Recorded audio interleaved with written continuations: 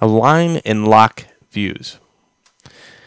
Well, first off, we have to align them. So I added a cube to the scene here and put its world ordinance at 0, 0, 0, 0. So that's where I'm at right now.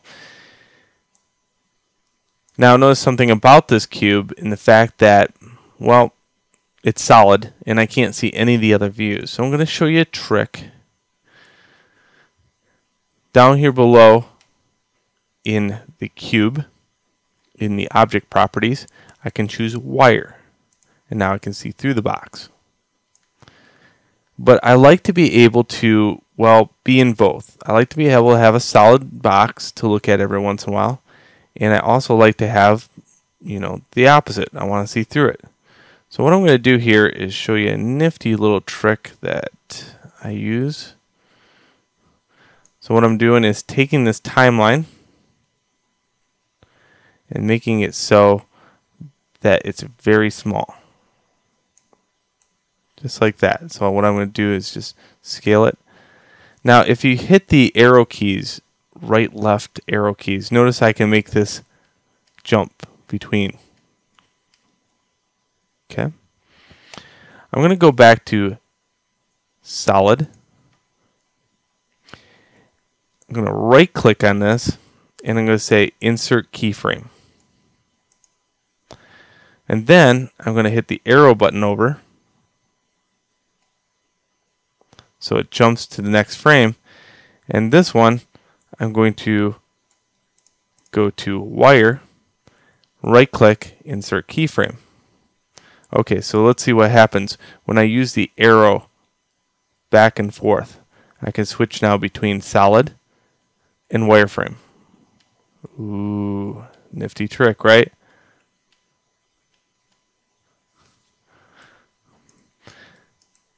Okay, now what I'm going to do is take this box and scale it down a little bit. Again, because I want to see through the box, I can just hit the arrow and I'm going to make this about the same size as the body.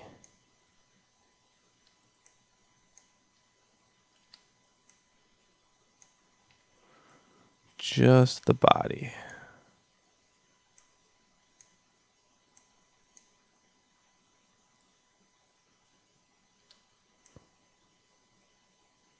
And what I'm counting as the body is this point right here to this point right here.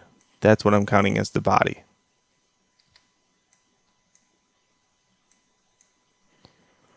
Good.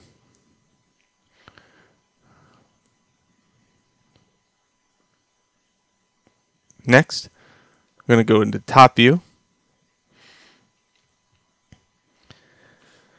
And in the top view I cannot see the box. It's because it's too big. Freaked you out, right? Okay.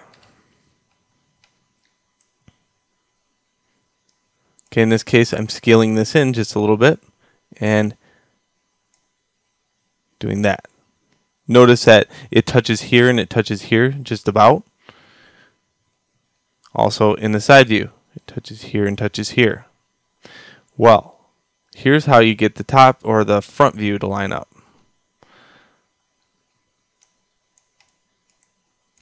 Let's switch back to solid. Go into edit mode. Hit Control R. And I'm going to insert an edge loop here. And I'm going to Control R and insert an edge loop here. Good. One on the keyboard gives me this. Well, I have two vectors lined up. To get my third vector lined up, I'm going to use this in between right here. So again, I'm going to switch over to the wireframe.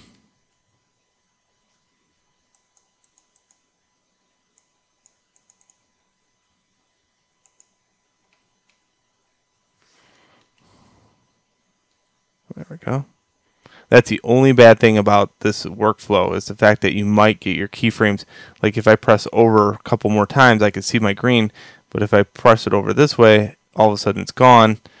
So I have to zoom out, and I use the wheel mouse to kind of find it every once in a while.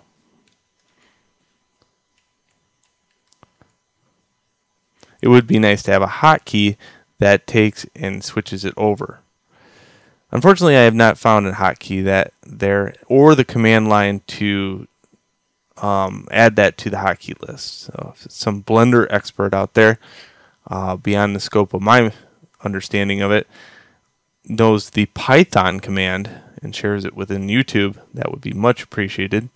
Other than that, I'm going to go with this because it's just easy for students. Alright, now that we're in wireframe, I'm going to go into this view, touch it, and then I'm going to move it. The view on the keyboard, and I'm moving this so the view actually is in line with the center of this box. Again, you can switch between. You can use edit mode to see that this is lining up right here and then lining up right here. Good. We have now aligned all three views based on this piece of geometry. And now I should be able to just jump into any of the other views.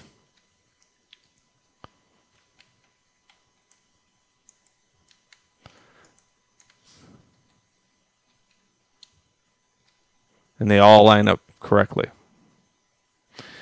Now, make perfect sure of this because, a lot of times it might seem that they are width correct. But now let's kind of go into this mode. Let's think about, here's the front, here is kind of the back end, and I'm judging the back end by these pieces right here.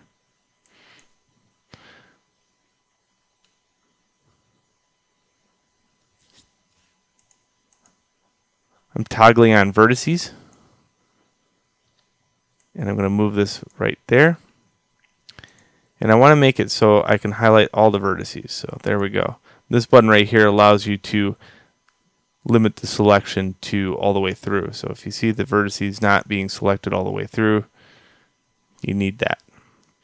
Okay, so here's this compared to the front. Let's jump into the side view. Does it line up? Nearabouts. And the reason for that is the fact that these orthos are just a skosh off. I can average this out just a little bit more by going right here. Okay.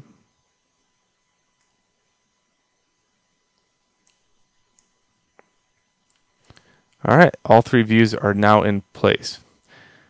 I'm going to name these by going into the object properties and call this side, front, and top.